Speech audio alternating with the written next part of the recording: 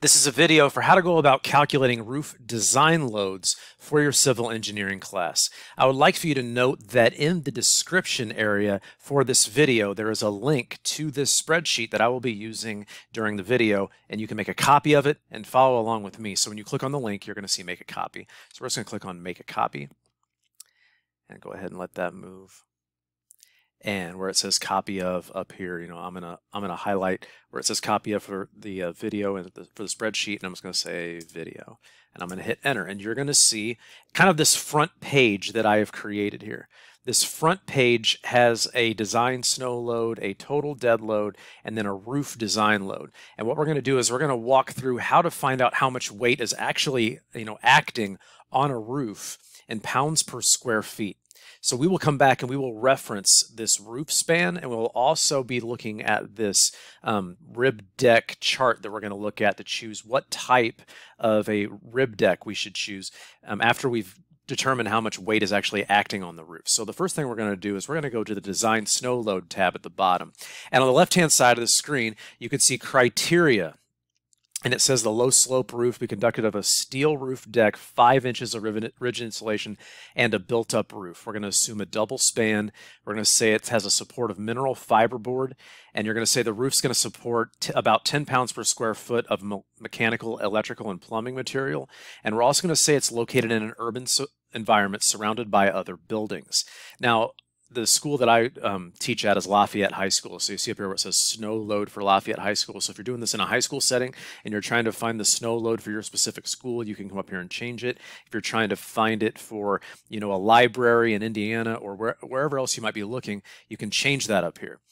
Now, the equation to find the total snow load acting on something is kind of a involved equation, and there's all different types of things we have to find. The roof slope factor, we're going to keep that at 1. The exposure factor is going to stay at 1. The thermal factor in this case is going to stay at 1.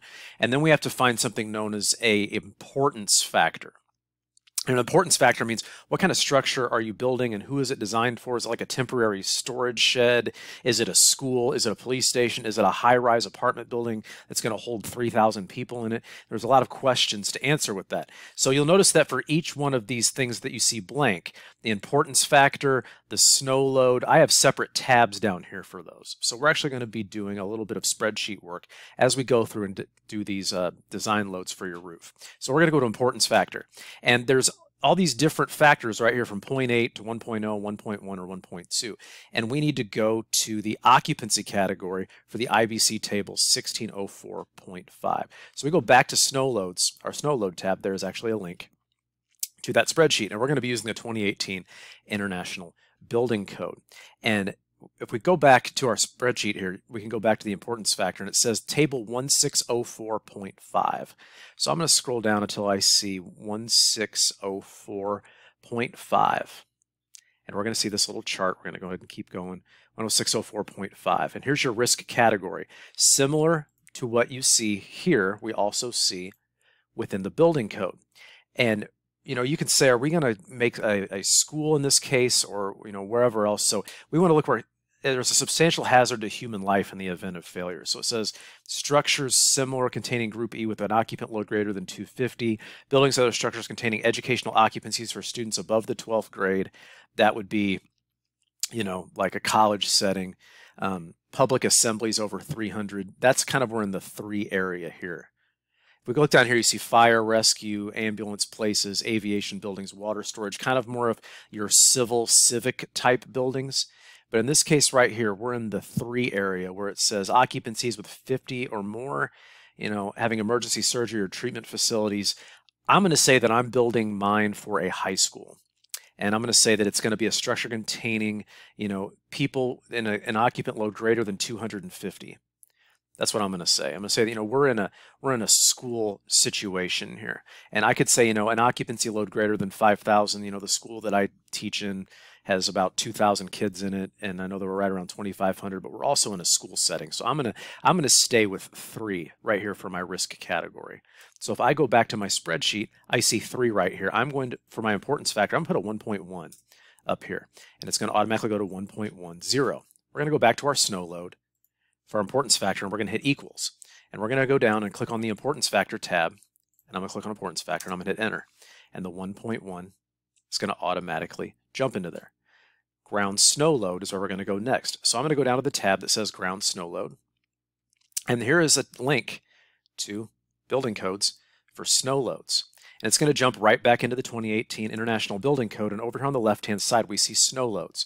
We're going to click on snow loads, and we're going to scroll down. And right here, you can see, a lot of the West Coast, a little bit of the Mountain Time Zone as well. And as I scroll down through here, for me, I'm in the Midwest. So I'm looking at a high school in St. Louis, Missouri. And St. Louis is right here, and I can see it's 20 pounds per square foot. If by chance you were building one for a high school in Chicago, you can see how, the city of Chicago is right around in this area here, and you'd go with 25. For the sake of the video, I'm going to go with 20. So I'm going to go back to my snow load here, and I'm going to put down 20, and I'm going to hit Enter. I'm going to go back to my design snow load. For my snow load, I'm going to hit Enter, or excuse me, equals.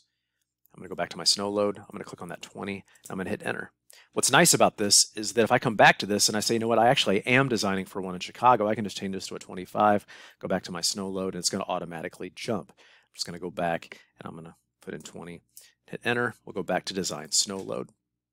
Our design snow load right here is designed to multiply all of these numbers together. So we're going to hit equals, and I'm going to say each one of these multiplied by each other. I'm going to hit Enter. And our design snow load is 15.4. I only have 15.4 in this case. Not too terribly much.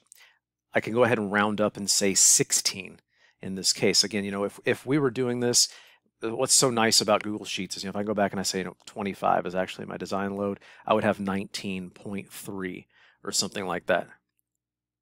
Just go right back, change it for whatever you're designing to, and it's going to automatically jump. So it says we're going to scroll to table 1607.1 in the link below, and we're going to see, does this meet a low sloped roof? Does it go over a low sloped roof amount? So we're going to go to 1607.1.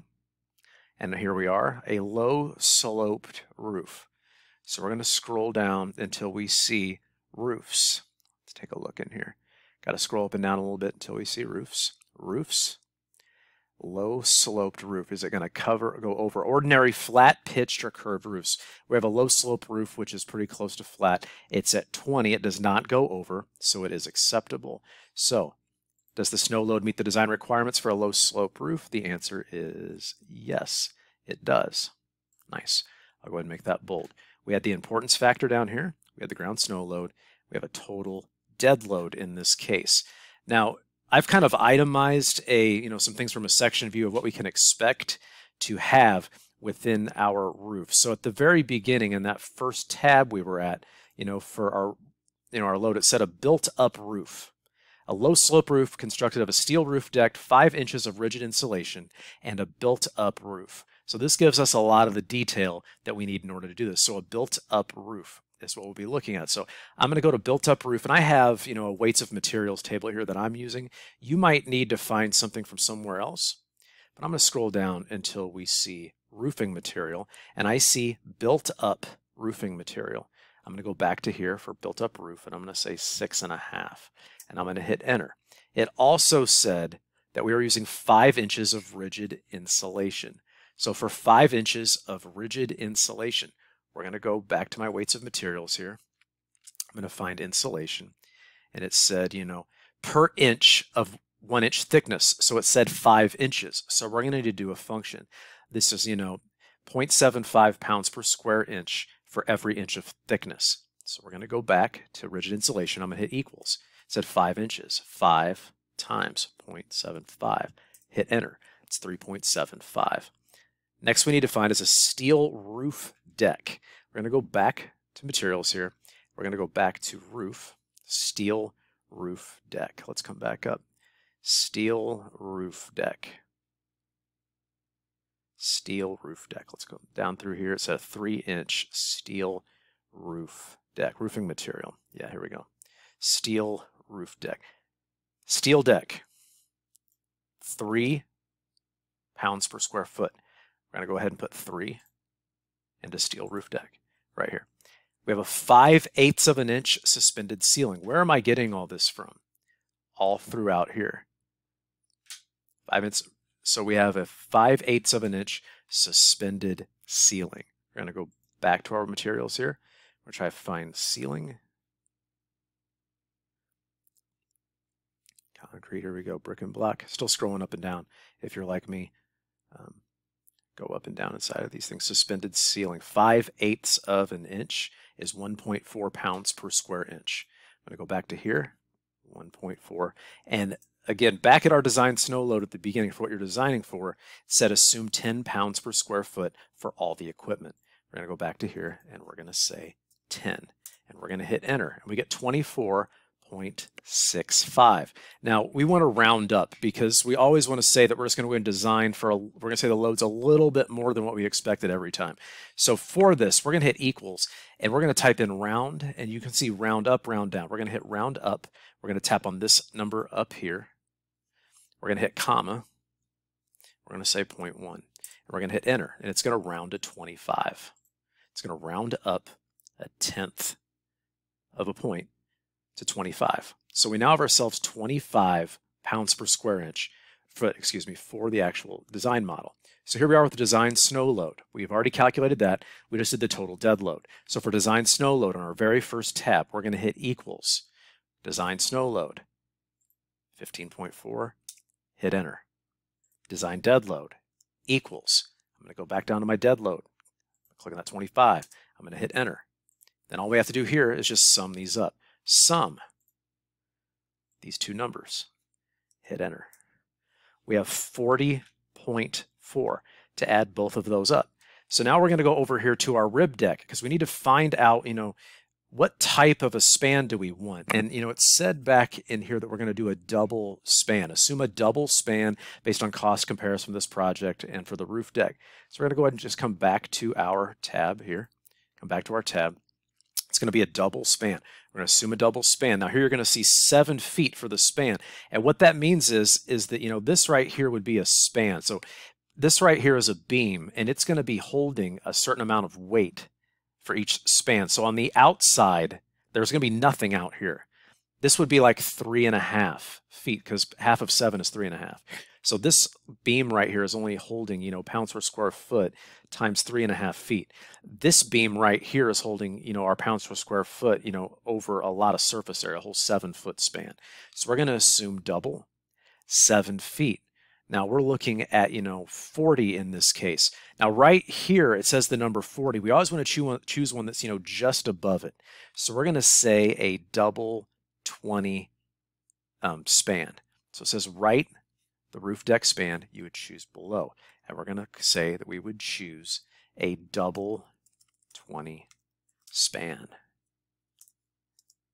And one thing we want to do is when we look at the pounds per square foot of that roof deck that we're choosing, it says 1.95 right here pounds per square foot. So we're going to write in 1.95 PSF, and that will help us in another video for what we're going to do to work on continuing going through, and calculating, uniform beam loading and tributary width area and all that type of stuff. So this has been a video for how to go about calculating your design snow load, finding the importance factor, finding the ground snow load, and also on how to add up your total dead load and then apply that to the total amount of snow and dead load on a design beam, and then choosing a beam from a rib deck based upon that information.